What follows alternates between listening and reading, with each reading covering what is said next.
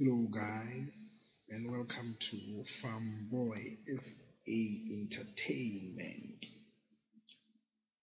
Today I'll be showing you guys how to reduce plagiarism percentage when submitting to turn it in. Without any waste of time, let's get straight to it. First of all, you need to put the cursor on the beginning of your work, or where you want to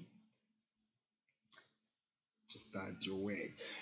So guys, you need to be on the home tab and then go to the editing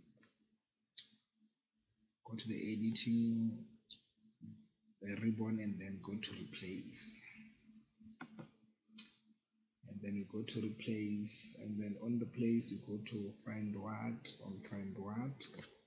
what we simply do, you just press space and leave it like that, and you go to replace with, and then on replace with you press space and then you press the letter I, and then you go here, you press more, and then on more you go to format, and under format you go to the first one, which is font. You press font, and then after pressing font you go to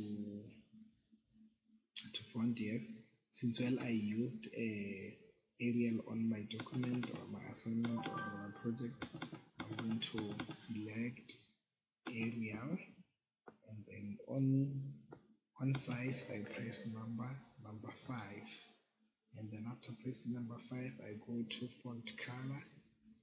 Under font color I select color white, and then from there I click OK, and then after clicking OK I click replace all.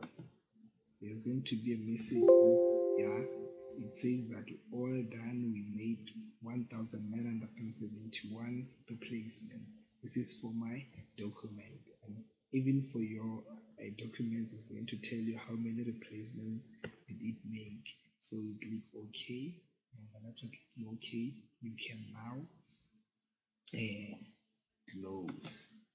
After closing, you can see that there are some red lines going, busy, coming, going down.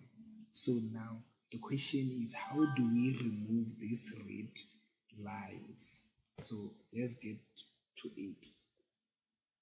You go to file. After going to file, you go to options.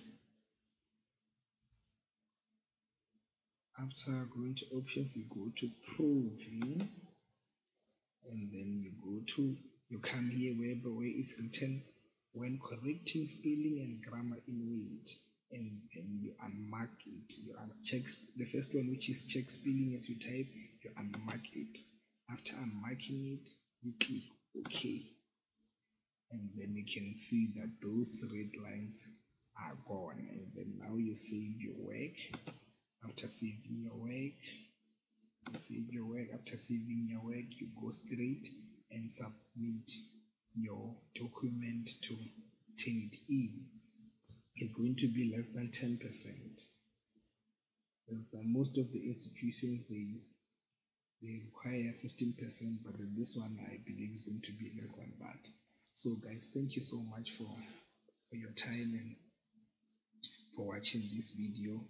I hope you liked it, and please guys, can you kindly subscribe, like, share and comment wherever you don't understand, so that we can help each other. Thank you so much guys.